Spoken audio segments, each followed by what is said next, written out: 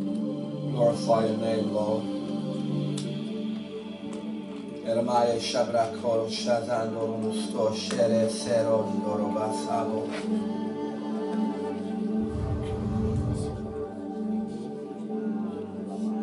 I'm just reminded of the glory and the fire that comes from being inside of you. The breath that my spirit takes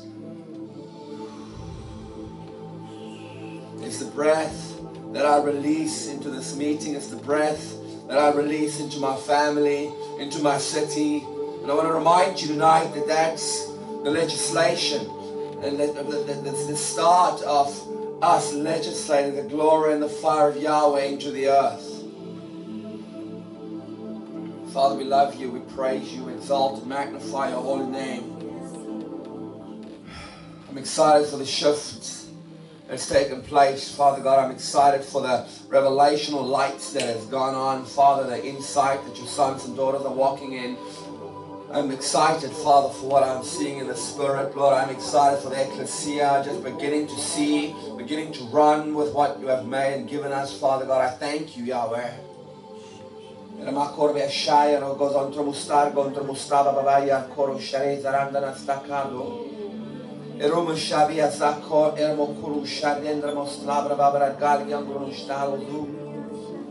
Father, as you lift us up tonight, I pray, Father, that we will all, every one of us, not just go into the heavens and live and move and have our being there, but you will take us into a dimension of faith, into a dimension of hope and love that we've never been before, that we will walk in the fullness of your power. Father, I thank you for the actual physical manifestations of your power, Lord. But I'm not talking about healing the sick and raising the dead. I'm not excluding that, but I'm not talking about that. I'm talking about the absolute supernatural, Father, where our faces starts turning into a lion, ox, eagle, man, Father, where we just, as sons and daughters, ignite in flames. Father, I pray, Lord, that which I see in the Spirit will begin to manifest itself in the natural.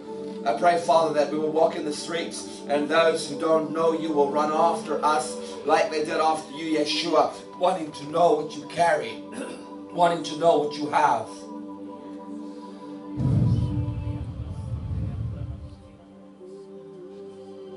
Tonight I pray that every eye in this room goes open. Not just open, but I pray for revelation on everything you've seen in your entire walk with Yahweh.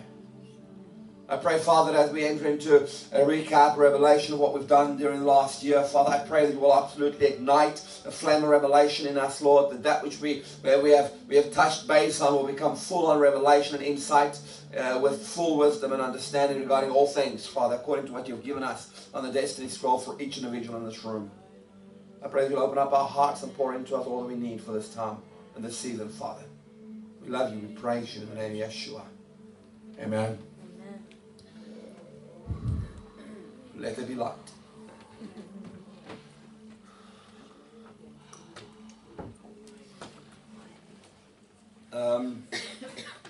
Before we start with the evening, I want to bring honor to a lot of things that's happened in the spirit realm. There's a lot of a specific gentleman.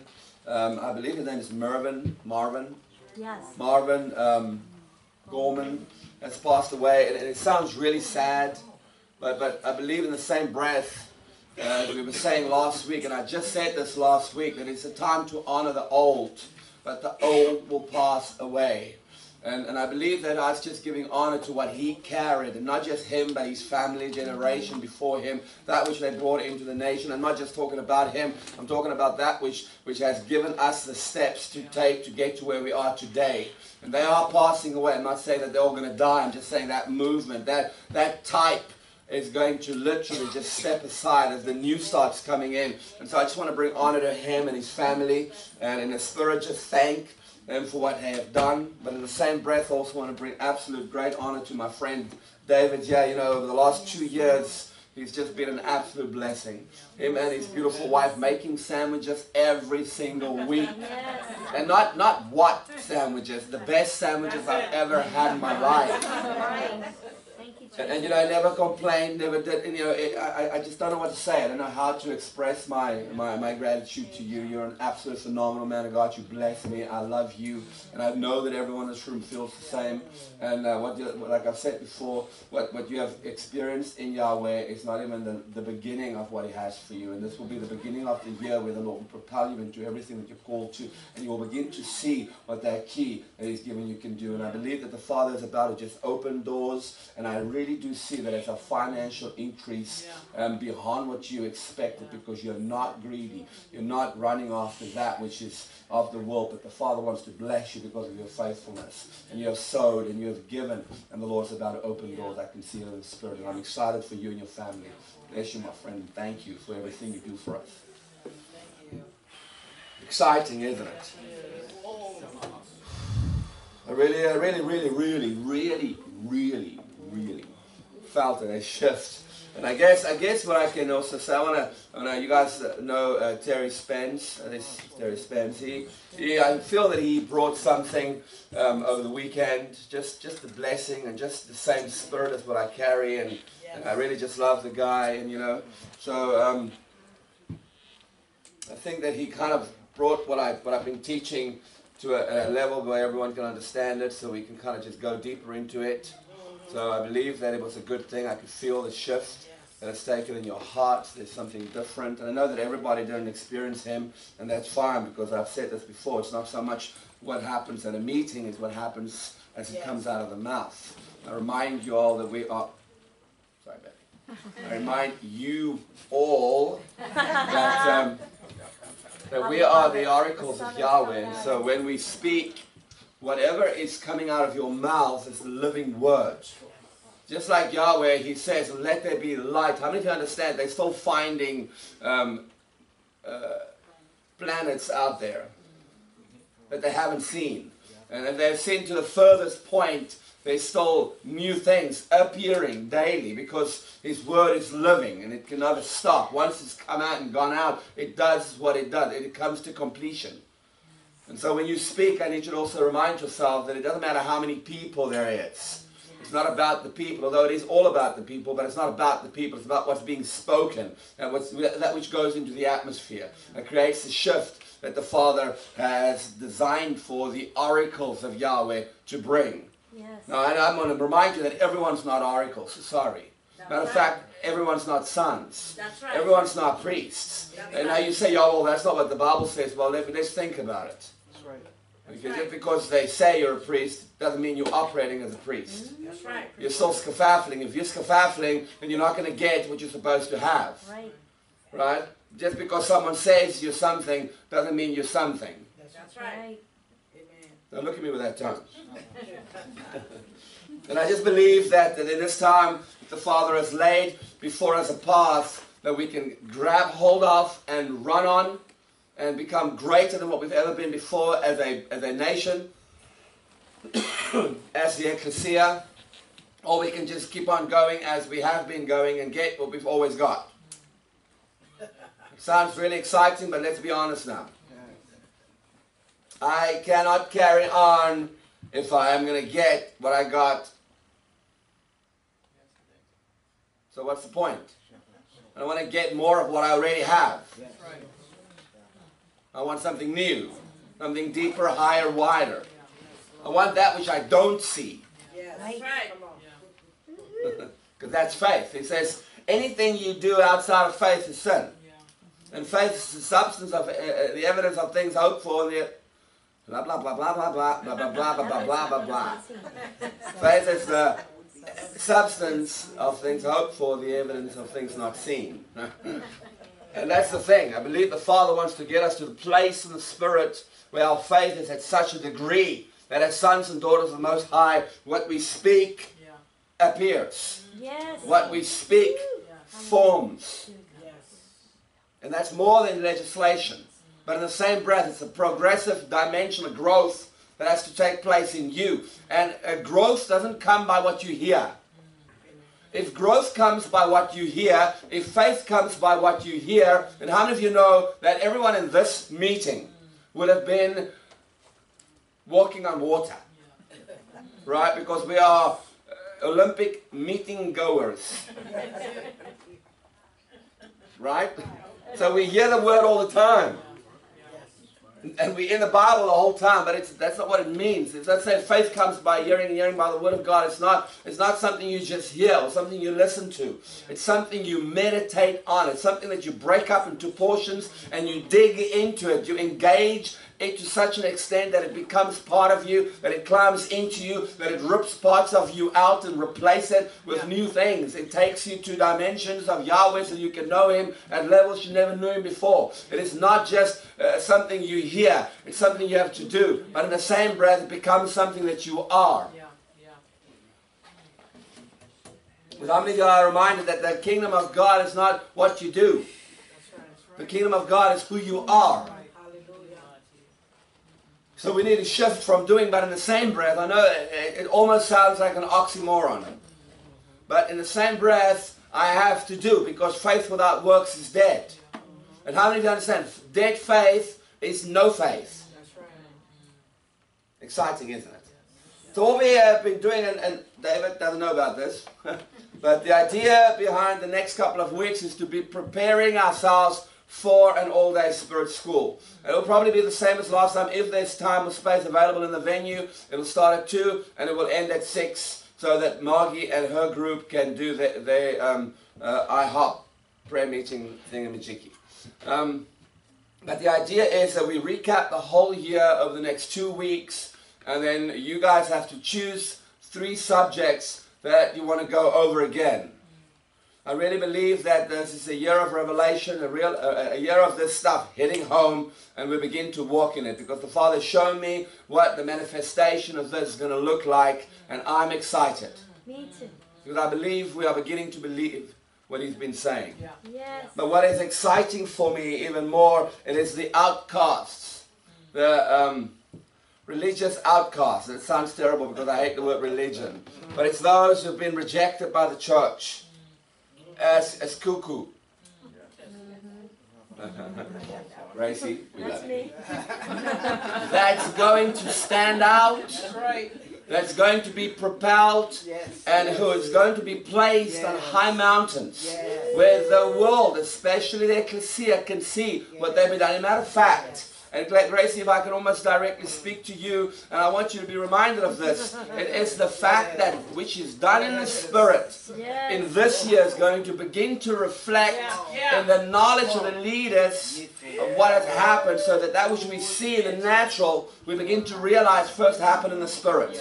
And it's those men and women that have slaved in the Spirit and no one has seen what they've done that's going to be revealed, because all of a sudden we're going to have great revival and see great miracles, and the leaders are going to realize it's the ones we've rejected that's echoed and brought this in to the nation. I'm excited. Hallelujah. But as a matter of fact, I'm thinking, I might need some more rejection. Okay, if you want to reject me right now, this is your last chance. Okay. I want to kind of start by reminding you of your mountain. Reminding you of the power that you walk in as a Christian. A little Christ. A little anointed one. Because the idea behind who you are is the fact that you have the ability to shift nations into place. That you as a Christian has the ability to, through your mountain, bring in the fullness of His glory everywhere you go. Like He says, wherever you put your foot, that place belongs to you. Now I want to remind you in that same breath that it's not so much everything that I touch belongs to me, everywhere I put my foot belongs to me. The idea is it's always been mine. But as I begin to walk through my salvation and I place that into the earth, that which I walk in becomes mine. Because that which I take responsibility for, I have authority over. And the desire of the Father, although He said, I've given all authority to the church, the ecclesia, the idea behind you and your authority is that you first take responsibility for it. Because if you do not take responsibility for something, you cannot have authority over it. And so, for example, if I drive a demon out of somebody, I first have to take responsibility for her life. Because I can't just say, go in the name of Jesus, and forget, and think, well, it's going to be okay from now on. Because how many of you understand if he's not ready or he's not ready, that demonic entity to come back with 7 greater and stronger than him, bringing more devastation to that life. So I first have to take responsibility over that life. I have to begin to understand as a father, as a mother, that I need to first love and embrace that which is in front of me so that I can have it in my heart. So what I have in my heart, I can change. Yes. And I have to remind myself that Yeshua put his foot on the earth and he began to change the atmosphere. He had the ability through intimacy by carrying the heart of Yahweh into the earth. That's why he said, I only do what I see my Father do. He had the ability to look his Father in the eyes. Now, I want to say that because it's something we've forgotten or something we heard and read so many times but never took hold of. Because we've believed for too many years that I can't see him. Because there's scriptures that says if you see God, you'll surely die. But then what did Jesus do different? Why could Jesus see what his Father do and then do it? Why could he see his Father? Was there something different about him? No, of course not. Because if he wasn't Yeshua fully man, then he can't be my example. He had to give up his deity, and then everything he did according to that revelation is mine for my inheritance. But there's more than just inheritance. Right? Because everything he was on the earth is my inheritance, but he's always my example. So everything he was before he was born is mine, because I'm in him. He's the light that I carry. He's the light that I wear. In the same breath after his resurrection and everything he is up to this point, I'm clothed in him, which means that is what I am. He didn't die for me, he died as me.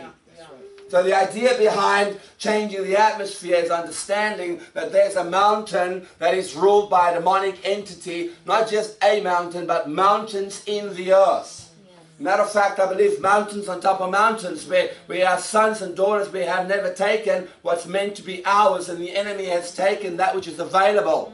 Because I remind you that the enemy doesn't have a kingdom. That's right. We've always said this, that the kingdom of darkness, no, it's a kingdom in darkness. It's not a kingdom of darkness. The kingdom of darkness does not exist. Satan does not have rights to anything, lest we've given it to him. But so we are, as sons and daughters of the Most High, beginning to take back that which we have lost through a lack of understanding, a lack of knowledge. That's why he says, my people perish because of lack of knowledge. Right? And not my people perish because of the lack of the Bible.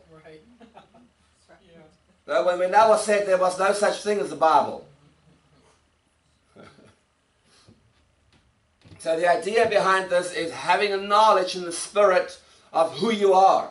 What the Father has called you to individually and corporately. What power does the ecclesia have? What dimension of glory and fire are we supposed to walk in? If we have people like Enoch and Moses and Elijah as our examples, if we have people like Jesus and Peter and Paul as our examples, then what on earth are we doing?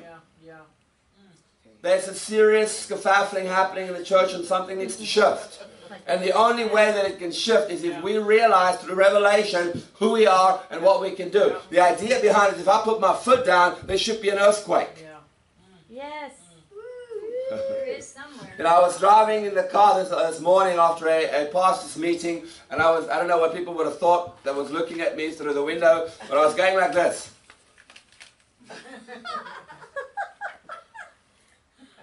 What place was it? And it wasn't working.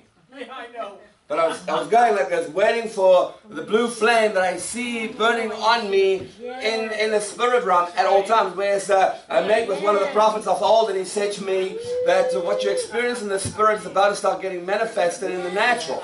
So I'm sitting in the car going and I'm saying to the Lord, there's no blue flame, and it might be a spiritual flame burning, but I don't want it to be a spiritual flame. That's right. Because a spiritual flame can't be seen by the world.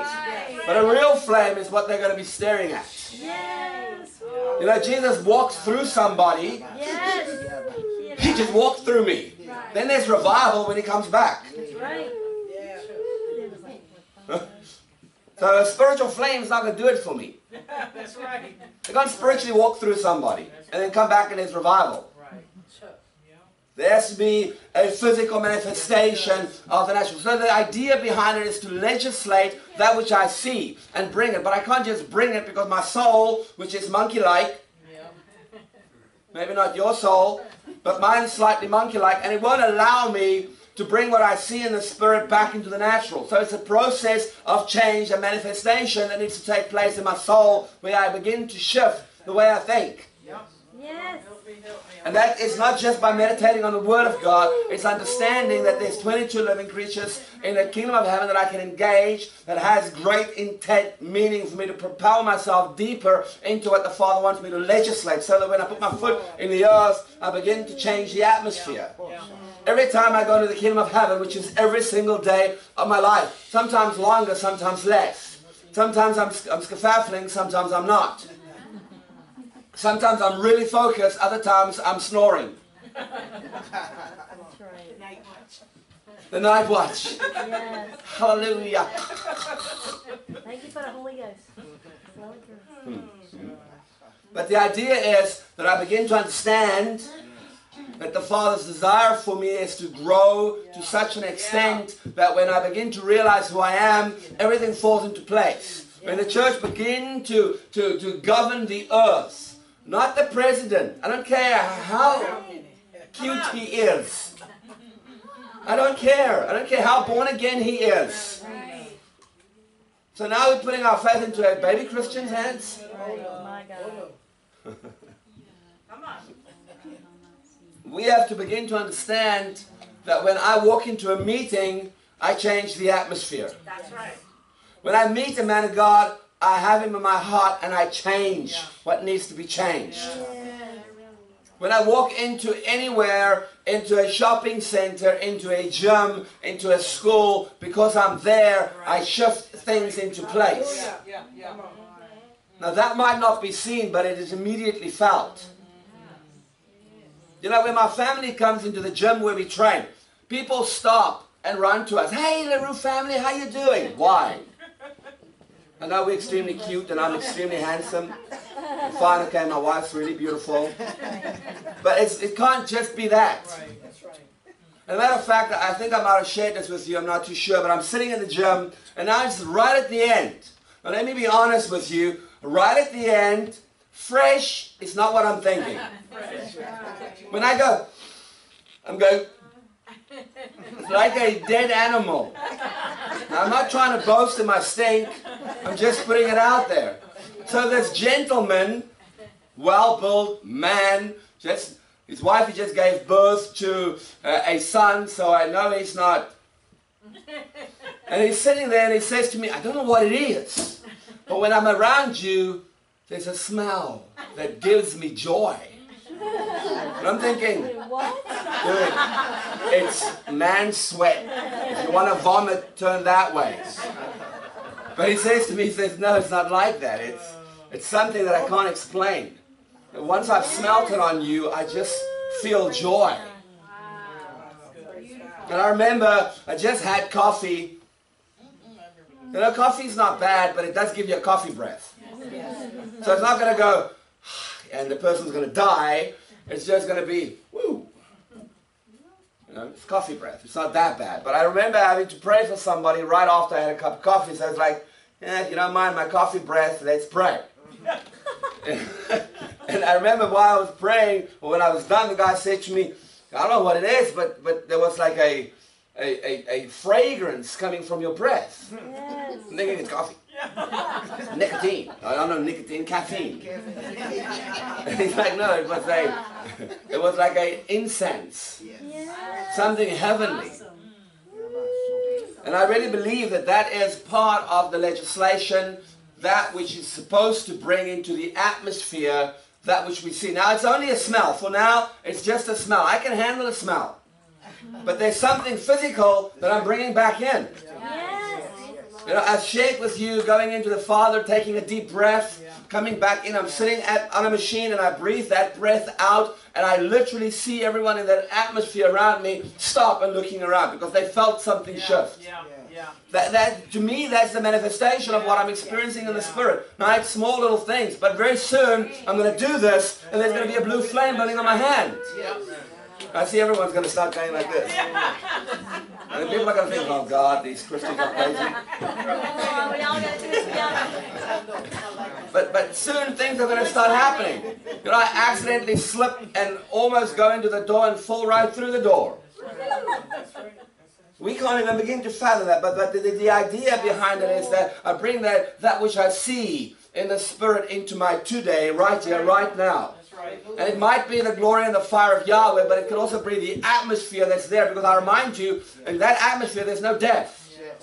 There's no death, it's only life. It goes beyond what we can fathom. Because we just can't fathom it. You know, we look at the angels and they go, holy, holy, holy. And in our, I don't want to say blonde because there's too many pretty blonde ladies in the church today. I only see two. Three. So I don't want to say blonde, but in our lack of understanding, we think that they're talking about God being sinless. They are in the kingdom of heaven where there's no record of sin. They're not making a reference to Him being sinless. They're looking at Him through the eyes of the Spirit of the fear of the Lord, and they're going, holy. Holy. Wow, jeez, this guy's phenomenal. Like, oh my goodness. There's just no explanation of what they see, and they can't put it into words. It's just awe. Because they're staring at that which reflects onto them, which is just pure revelation and life and light and love that they can't even express in any other way, but to just go, wow. Imagine we bring that atmosphere into our today. What and how the atmosphere that we live in begins to change. And of course, the more you walk in that kingdom, the easier it is to bring that into your right now.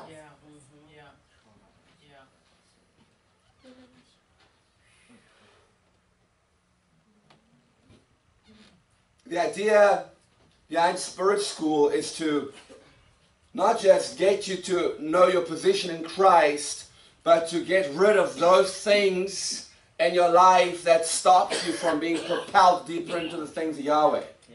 Now, we've dealt with the familiar spirits before, but just to go over it, I want to remind you that the idea of the cross is really always been to not just be reminded of what Yeshua did, but to take everything in your life that's not of God and pin it to the cross.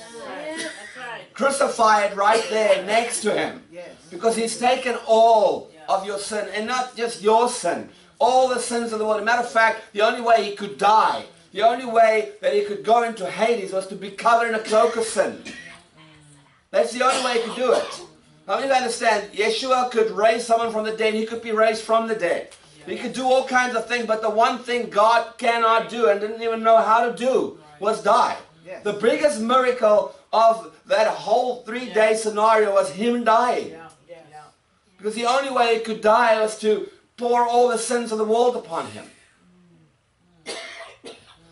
Him standing in that place where the enemy goes, yes, we got him. And then He just takes that cloak of sin off, and that cloak of light in and over Him begins to shine, and He literally takes the enemy by the nostrils and pulls him, drags him through that kingdom, defeated. So that all other demonic entities can see that He is absolutely of no value, nullified. Because in the blood and in that which Yeshua did for us, we stand behind the veil. We are living in a different kingdom. That's why in this kingdom, as much as I physically live here and I can walk to and fro through my spirit in the earth and do and legislate what needs to be brought and legislated, I do not operate from this realm. I operate out of the kingdom of heaven through the veil, through the blood. Amen. So that I do not constantly see demons. Amen. And when I do see a demon, it better be a dragon or a giant that I can slay. Amen. Cut up. Murder. Blood and guts. Can I even say that? Yes. Familiar spirits is those things in your life that wants to hang on. It's so much so, it's either habitual sins or it's just the way you feel about things. Where, for example, you come into church and your pastor doesn't greet you. Oh my goodness.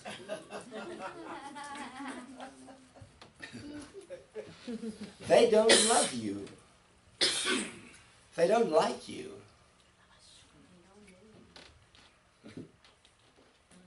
How many of you have ever felt that? That's a familiar spirit. How do we deal with those spirits? We pin them to the cross. Yes. Beat the snot out of them. Amen. It's a privilege. It's fun. And they will always want to come back like a dog returns to his own vomit. So every demonic entity that's familiar with your ways would want to return. And I want to remind you that a familiar spirit can come down a generation. It has to be dealt with. You have to literally give up that which holds on to you. But it's done by choice. You can, in the name of Jesus, until you turn blue in your face. That's right. Now, I'm not nullifying or bringing the name of Jesus to less value. But you have to choose it. But I can pray over you in the name of Jesus until I turn blue in my face. If you do not choose to step away from that way of thinking, then there's no victory. That's right. Preach it. And a familiar spirit has rights to be there. Because that's what you choose. It doesn't have to be sin. But if there's a familiar spirit of rejection over your life, you're choosing to feel rejected. How many of you understand? You can't choose whether people reject you or not, but you can choose whether you're going to feel rejected. Amen. Because a familiar spirit reminds you, well, you used to be ran by your feelings. That was your entire life. Right. Just go back to that. They don't like you. They don't love you. They don't want you here. That's why they don't greet you. They're rejecting you because they don't want to be around you. Just go somewhere else. And how do we get rid of that? I can't deal with this in the natural. It has to happen in the spirit realm.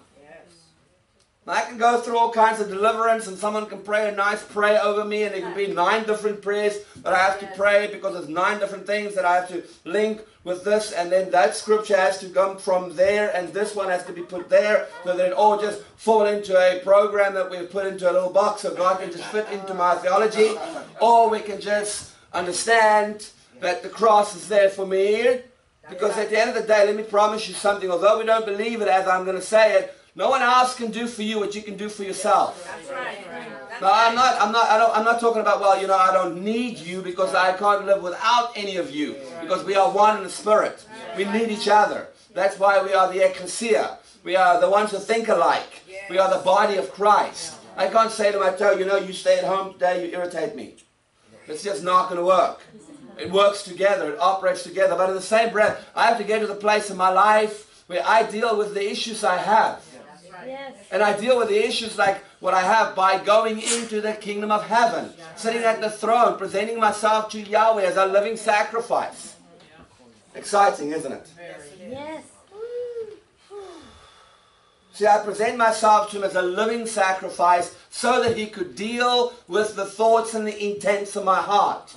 The idea behind presenting myself to Him as a sacrifice daily is so that I begin to understand that although I've been a Christian for 25 years, and although I have been repenting of many things, and I've gone through all kinds of deliverance, and as I stand before you today, I might live a holy life, and I might feel really pure, and even though there's the blood of Yeshua covering me that makes me as white as snow, when He looks at my heart, it's black. And I say that because the high priest was literally the holiest man in the nation. Right. And let me explain, there's no one that could possibly be holier than him. First of all, his life depends on it. So He's going to make sure that there's nothing in his life. And then He presents Himself to the Father in the heavens, and the Lord said, okay, just get this guy some clean clothes. Because he's filthy. Because it's the intent of the heart. It's what's inside the heart. And so the idea behind this is that as I divide my soul and spirit, I also have to look at the thoughts and intent of my heart. That's why the process of engaging with Holy Spirit in my life is so important. Because Holy Spirit is the one that reminds me that the thought process has to change. And in the same breath, that when it comes to the intent of my heart, I have to be reminded that it all has to be taken from my spirit being, the primary me, that's already perfected. And that revelation of who I am needs to be poured in through my heart into my soul, which is my way of thinking, my brain, where I have to begin to understand that my thoughts are no longer what it wants to be. It is what I put in there. Right. Yeah. Amen. Yeah. And if you think that Satan can't read your thoughts, think again. That's right. That's right. Because he can. That's one of his greatest tactics, is to know what you're thinking and tempting you accordingly. So I have to purify my thoughts without the mind of Christ. Right. That's going to a whole other subject, because the way we communicate, I don't believe, is the way the Father has wanted the body of Christ, the ecclesia, to communicate. That's right. Because I could look in you at the Spirit and we can communicate. That's right. But it's a process of change that needs to take place in our hearts. Because if my thoughts are not pure, I can't communicate with you. If your thoughts are not pure, we cannot communicate. As a matter of fact, if I'm in the kingdom of heaven, I don't talk. How many of you have been in the heavens? It's not a conversation, it's a knowing. Everything that takes place is a knowing. When I speak to wisdom, she doesn't talk to me. When I speak to knowledge, she doesn't talk to me. There's no actual communication. It's a knowing. Because everyone and all things are one. Now there's a vibration and a frequency that releases a sound. In everything that's thought, everything that is communicated by or with, that comes into the earth, and that's what brings everything into place. That's why what we say is so important, because it was never meant to be said. But once the Father has given us the ability to speak because of the skins, don't look at me with that tone, because of the change of who I am, the shift from my spirit out of my body, or into my body, my soul into my body, skin's placed, and I'm pushed into a natural realm, where I now have dominion over the earth, but I no longer have the fullness of who I am. I have to get born again to step back into that place. And then there has to be another shift where my spirit has to step out, because that's my primary being, and my soul and my body has to step into my spirit. That's, by the way, how Yeshua operated and walked the earth. Yes. Hallelujah. But of course we have an understanding of spirit, and I believe that's why we call Holy Spirit Holy Ghost. Isn't that just a little bit scary? I've always been scared of ghosts, so when I met Holy Ghost, I was like, whoa, what you gonna do? So we think my spirit is not something physical. My spirit is unseen and spiritual. I can't physically manifest it. And so it will never physically manifest. I don't know if you understand that. But when I begin to believe that my spirit is me, and my soul is me, and my body is just the place that I live in, but in the same breath it's me. Because how many of you understand, I don't look in the spirit like I look in the flesh. Right. I look slightly different. But if you see me in the spirit, you will recognize me as Gustav. But not because of my flesh, because of my scroll and what I carry as a spirit being. So as we begin to realize that spiritually we need to enhance ourselves in the natural, we begin to have the ability to do things through our spirit being in the natural realm. For example, someone's busy preaching, he's busy preaching a message, and while he's preaching, he has an encounter where his spirit leaves his body, and he goes to Russia, knocks on a door, and a little girl opens the door, and he begins to speak to her and pray with her for 40 minutes. And when he comes back, everything is normal. He does his altar call, does what he does, and the meeting is finished. When he looks back at the recording, when that encounter started, on the video, his body went transparent. No one else saw it. But he physically, his spirit physically went and engaged with another person. David Hogan shares a testimony where he was at a conference, and a gentleman comes up to him that he's never seen in his life. and says to him, thank you. Thank you for bringing us that building on your 18-wheel truck. Yes. And he's like, and the guy takes out the notes and shows him the date of deliverance and his signature on the paper, where he literally drove a truck to this place, dropped off everything, and then drove back. And then in the same breath he goes, and another man shows him a photo where him and this guy's on a picture on his cell phone with the date. Now subconsciously in his mind he's thinking, none of these things are possible because I was in Germany on that date. On that specific time of both the photos, I was in Germany. But his spirit multiplied and he was in all of these places at the same time. How do we explain that? It's an engagement of your spirit so that your spirit becomes the primary. Once your spirit is the primary, you can touch and feel the physical with it. Soon, we shall understand. But the idea behind my thoughts and intents of the heart is that I present myself to the Father so that He can not just change my spirit to such an extent that it affects my soul and my body, but the idea is that that which I have been corrupted by is presented in my spirit to the Father, and He begins to clean me out. Because the idea of going in, I don't go in because I'm ready. I don't go in because I'm holy. I don't go in because I'm perfect. I go in so He can clean me, so He can perfect me, so He can make me what I'm meant to be. So don't think that this is just for the holy, because then I wouldn't be ministering to you. And there's my wife, she's my evidence. I kind of suck at some things.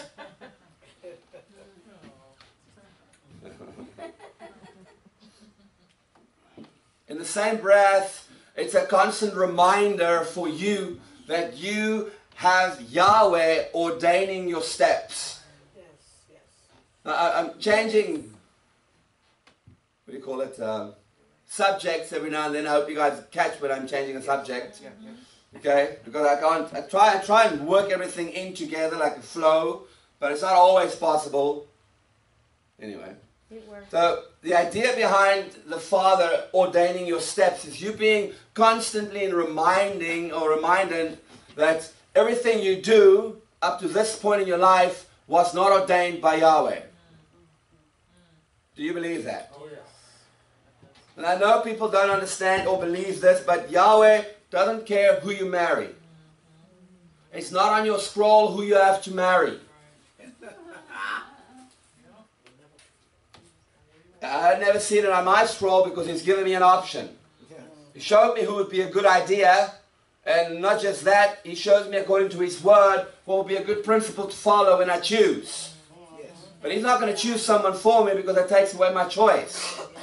But in the same breath, the idea behind everything He does is that He has ordained my steps. And what I choose to do with what He's given me to walk in is my choice. He will not force me into anything. And as a matter of fact, if I did not agree to it on my destiny scroll, He will not push me into it.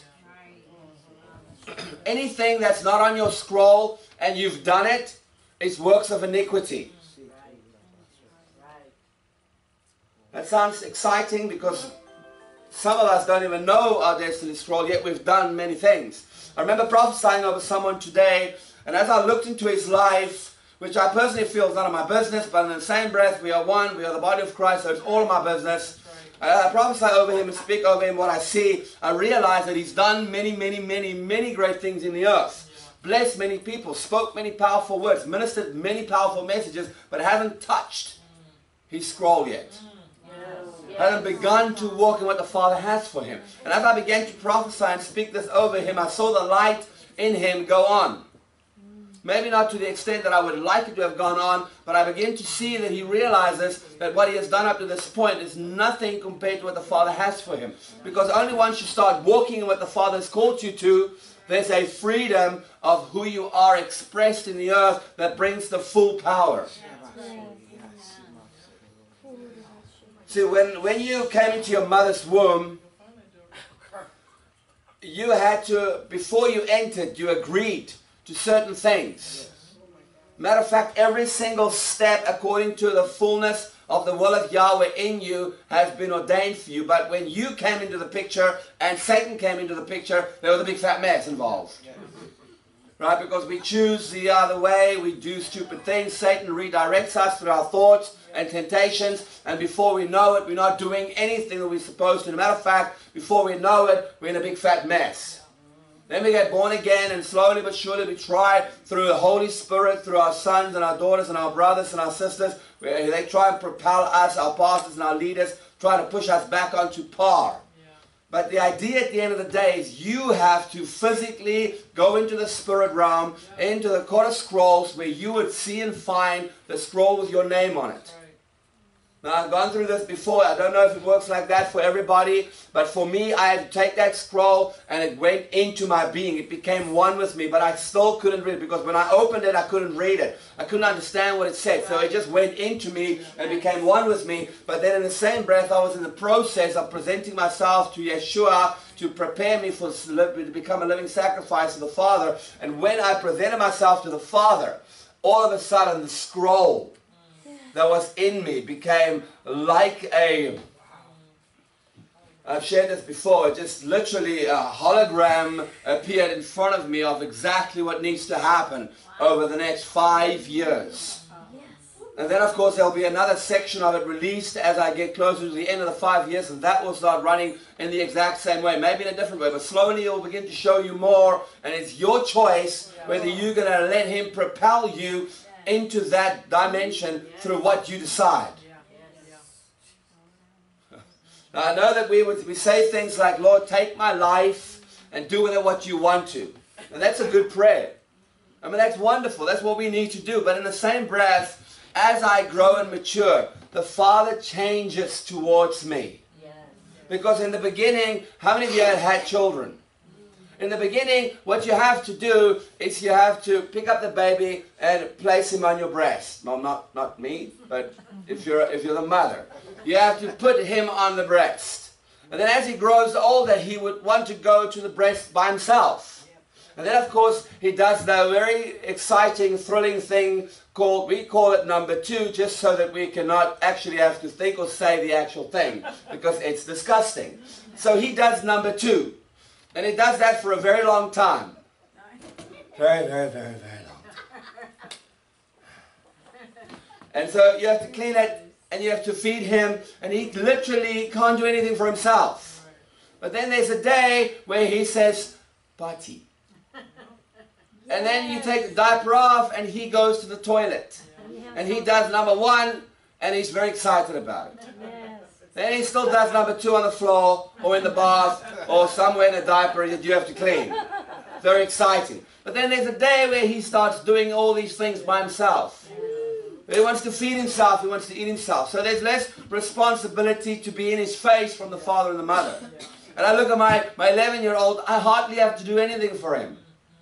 Except I have to beg him. Beg him to brush his teeth. But he does it himself. I don't have to do it for him anymore. I have to beg him to put clean socks on. Because when he walks into the room and the entire nation shifts to one side, you begin to realize that you need new socks, bro. You know, when he wakes up in the morning and you say, "Come eat," you know, I still make their breakfast for them because it's just quicker, but he's changed. I don't have to do stuff for him anymore. And the Father really wants you to get to that place where he doesn't have to do everything for you. Because how many times we can't be babies forever. If I want to become a son in the house of Yahweh, he can't do everything for me. I have to shift my thinking, because we still go, "Lord, will you do this? Lord, will you heal this? Lord, will you go, I need money, I need this, Lord, this. And he's thinking, okay, wait, I don't understand what you're saying. I'm the king. You're not. Why are you ordering me around? Why are you telling me what to do? If I've given you all the authority, I've given you dominion, you have to go do it." It's called protocol, and we've missed it. Amen. You guys still okay? Yes. So his desire for you is to begin to understand that which he's pushing you into. But he's again in the same breath not pushing you as per se. He's allowing you to see and read what's yours, and for you to take it by force and run with it. Because the enemy is going to do everything in his power to stop you from going into that. Then, of course, in the same breath, I always say that, and I need to stop saying it. I irritate myself saying it all the time. In the same breath, I just want to remind you, in the same breath, I just want to remind you, chatty uppy. I have to get to the place in my life where I allow the angelic to be part of all that the Father has made available. Because I can't engage with my destiny scroll without the help of my angels. Now, in my understanding, as far as I know and what I've experienced and spoken to and chat with and had many conversations with, I have two massive angels on my side that's always with me.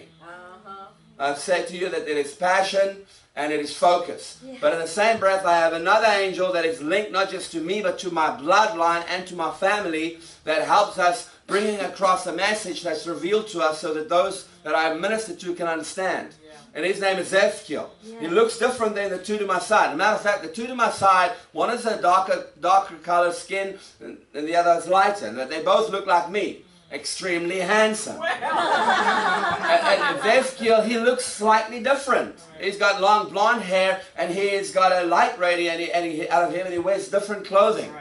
He has a sash over his shoulder and he has a massive sword. But yet he's not a fighter, but it's what he presents. But he looks different. There's many other angelic beings that I've communicated with, and I've noticed in my life everything that needs to happen, every mandate given to me in the Court of Scrolls, every mandate I've taken out of the Court of Scrolls, every mandate I've taken out of the angelic court, every mandate that has taken place from out of the Court of War, I had to have angels with me to do what needs to be done. Because the Father wants to get you to the place where you realize, as one with legislative power, you don't have to war. That's right. Woo, hallelujah. Because it's His servants that war on your behalf. But you're the one with the authority. Because Yeshua is the captain, the host of the army, the Lord of hosts, and I, or let me say, He represents who I am. Because it says Yeshua, Yahweh, Yeshua is on the right hand of Yahweh, and then it talks about me being in Him at the right hand of the Father. So I am the right hand of the Father. The right hand man, co-heir, that all goes together. All those scriptures brings me to a conclusion, believing that I am that which the Father uses for everything He needs. Yes. But in the same breath, I want to remind you that Yeshua, Yahweh, or the Father, and Holy Spirit is one. I've said it before. If you go to the kingdom of heaven, there's not three thrones and they each sit separately. They operate as one. They are one. There's kingdoms within the kingdom of heaven that there's no angelic beings. There's no other creation except man and Yahweh. And that's a little bit more of a serious realm where He shifts His sons and daughters into place and position so we can begin to do the works that He's called us to.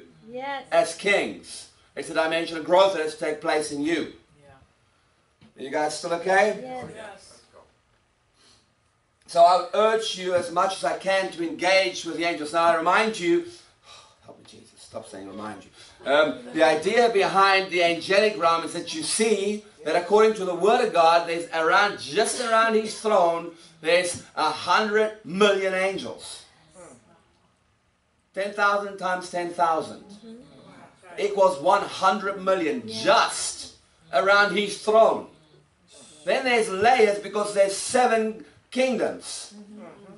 There might be more, as far as I've been taught up to this point. What I've seen up to this point is that there's 7 kingdoms. There might be more, because now scientists are beginning to see or beginning to believe that there's more than one universe. Not galaxy. As far as I know, there's up to 900 billion galaxies. And they are growing. So the expanse of what we have known up to this point is way vast than what it could possibly be, or what we know is less than what is actually out there. And the Father wants us to begin to understand that every one of the angelic beings that is out there, millions and millions and millions of them, is all there for you. Because they are the servants in the house that you live in. That's why it says there's no other creation on the planet or in any form of universe or in any kingdom that is made or created in the image of Yahweh but you, my son, my daughter. Now in the same breath, there's no thing of command. I don't command angels. Just like I don't command God. But in the same breath, it's just a saying. because I have the ability as a son of God to command, but because of relationship, because of submission one to another, because of love, because of honor, we just speak the word. And in the same breath, it's not someone that lives in my house that I pay a salary to that I can fire when they do something wrong. It is someone that has more right to be than I have, yet in the same breath not. But because of the way they present themselves and the honor they bring to the house of the Father, I have to walk in that same honor towards them. And let me tell you, if you dishonor an angel, you will have absolutely nothing from him. Not that he will reject you, he won't speak to you. Right. He won't reveal himself to you. Even if you can see, you will not see him.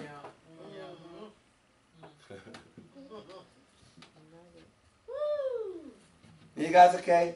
Yes.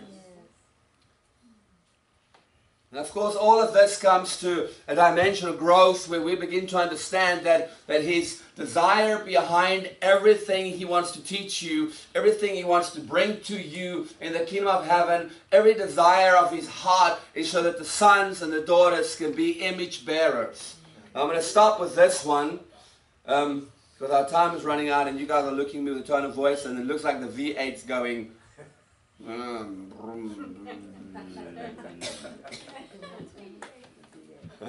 You guys okay? I keep asking you if you're okay because I know you've had a long day and I understand it is Tuesday, it is already in the evening and you've heard all this stuff before, so it's just a recap. So just hold on to your chair and let's finish with this last one. The idea is, where is the last one? The idea is we begin to understand that Yahweh has always wanted a people that looks like him. He's never had a people that looks like him. Yes, his blood has opened the doorway for us to step into, to look like him, to operate like him. But Yeshua in his fullness has done things that the church has never even touched. That the church has never even begun to walk in. And then he goes as far as to say, and you'll do greater things. So in essence, the image that's left has not even been walked in, and then of course there's more than just the image for us to walk in. There's a dimension that we as sons and daughters have to open and step into and propel into the earth that has not been, because the image of Yahweh has not been reflected in the sons. Exciting, isn't it? I believe that in this time and season, and I always say this, but I need you to understand it, it is not just going to happen. It's not an impartation. It's not going to come by you going through a takeaway where you can pay now, go through and get your order at the other window. It's not going to happen like that. As a matter of fact, I remind you, as a matter of fact, I tell you that nothing like that in the kingdom of heaven works like that. A son can receive an impartation from a father, but I cannot impart to you if you're not a son or daughter, if you have not spent intimate quality time with me as a man or a woman that is imparting to you. It's not something that just comes overnight. Jesus took 3 years to impart to his disciples what they needed. And it really wasn't all that. Wasn't enough because they all still deserted him. But we want someone to lay hands on us and receive everything they have. First of all, if I'm doing that, I'm deceiving you. I'm giving you a false truth and a false hope. Because you go back home and you've received nothing. You're all hyped up in the meeting, but when you go home, there's nothing there. And as time goes on, what you did receive fades. Because it's not something you've walked in. You cannot consistently act in a way that's inconsistent to you. And impartation comes with a walk. Impartation comes with desire and increase as you run after what you see you want. That's why trading into revelation is bringing the impartation. Because I'm not saying that I'm anybody in this room's spiritual father except those who are really my spiritual children. But what I bring is something that if you take it and you sow into it and you grab and hold of the revelation and you go practice it and you go take it home with you and you meditate on it and you run with it, it'll change your life. But if you hear it and run with it to the next meeting and forget about it, what I said will have no life. And it's the same with your pastor, it's the same with any other leader, with any other meeting you go to. What you receive has to go into you. You have to meditate on it. It has to become one with you. You have to literally allow it to soak you completely and utterly by engaging it. And I remind you, when it's a living word proceeding from a son or a daughter of the Most High, you have the ability to step into it again, because there's no time and space in the Spirit. Amen. So the heavens open up to such an extent that when you hear what you want and you understand that you want that you can go into it and receive the fullness of it. That's why we need to understand that we're spirit beings. That's why we have to enhance our spirit by constantly being aware of it, going into the kingdom of heaven with it, letting it grow and mature, eat of the fruit, swim in the river of life, glory and fire, have the ability to walk with Yahweh, eat of the fruit and eat of the tree of life. The idea behind my spirit being is to constantly engage it as I go up and down, also to go to and fro on assignment according to what the seven spirits is teaching me and sending me into. Not just on my own account. I don't know if you understand. You do not want to go walk to and fro on your own account. It's looking for trouble. That's right. And the church has done that all their lives. By example, I bind you, Satan. I bind the spirit of lust, I bind the spirit of perversion, I bind the spirit of this thing, and I bind the spirit of that thing, and what else can I imagine of? I bind that spirit and that spirit and that spirit. Before I know it, I've got all those spirits hovering around me. Because I engaged with them. Nothing is dealt with legally. I just use the magic charm, which is Jesus. And I have no ability or power because I have not taken responsibility. Therefore, I really have no authority. That's right. But when I begin to step into that place where I deal with things legally, and I begin to understand that which the Father wants me to operate in is the fullness of His image. Because I remind you, Yeshua looks at Peter and says, Satan tried to sift you like wheat. But I said, no. Where do you think he went? He didn't bind Satan. He didn't come against him. He went into the mobile court where the accusations were made and dealt with it legally right there. And I believe that's where the Father's propelling us into. Exciting, isn't it? Yeah. Let's stand. Yep.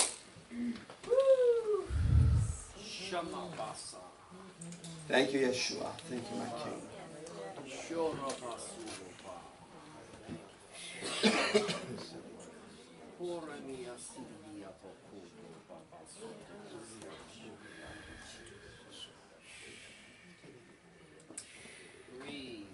Father, we just want to come before your throne right now, and as your sons and daughters, as we literally propel ourselves through the Holy Spirit into the kingdom of heaven, looking at you face to face, eyeball to eyeball, sitting, standing in front of you, whichever you choose to do, just hanging on what comes out of you, just holding on to your glory and just soaking ourselves in you, eating of you, drinking of you, Father. I pray that everything that's been spoken of, all the little nuggets that were thrown out, Father, everything we've heard, we hold on to, we want to become, we want to walk in. I pray, Father, that we'll engage with it. I pray that you'll give us the ability to open up those portholes that is made available for your sons and spirit beings to go into, and let us engage. Let's go in. Let's not just meditate on the word, but let's become the fullness of the word as we become one with you, as we become absolutely soaked in the fullness of who you are, Yeshua. I pray, Father, that as the glory surrounds your sons and daughters and the fire of Yahweh is in and around us, that we will begin to affect the earth. As a matter of fact, we'll begin to affect everything we touch, everywhere we go, everywhere we place our feet. I pray, Lord, we will start walking in the fullness, Father, as we change the atmosphere, as we deal with the familiar spirits in our lives, as we bring our thoughts and intents of the heart to you in the kingdom of heaven, presenting ourselves to you as a living sacrifice. Father, just reminding ourselves that the steps is ordained. Every dimension of my life has been propelled by you, and your desire for me is to walk in the fullness of your will, your perfect will, and according to my destiny scroll. So I pray, Father, that everyone in this room will now, in the name of Yeshua, begin to go into that realm, the kingdom of heaven, begin to see in this court of scrolls what is written on their scrolls, that which they need to do in the name of Yeshua, Father, so we can be propelled into the next phase, in the next dimension of our walk. And in the same breath, Father, that we will begin to understand that every one of the creatures you created is there for us to engage, so that we can be propelled in relationship, propelled in intimacy with you. We will begin to honor the angelic, Father. We'll begin to honor that which you've made available for us, Father God. They love us, they care for us, they look after us, they protect us. Yet we've never spoken to them, we've never engaged with them, Lord. I pray that the ecclesia will begin to see what you've made available, Father, so we can begin to see the value in that which is available to us, Father. We thank you for who you are, Lord. I thank you that we can walk as your image bearers in the fullness of the earth, Father, just like Joshua and his men of war, Father. Caleb and the fullness, standing at 80, saying that I'm stronger today than what I was when I was 40.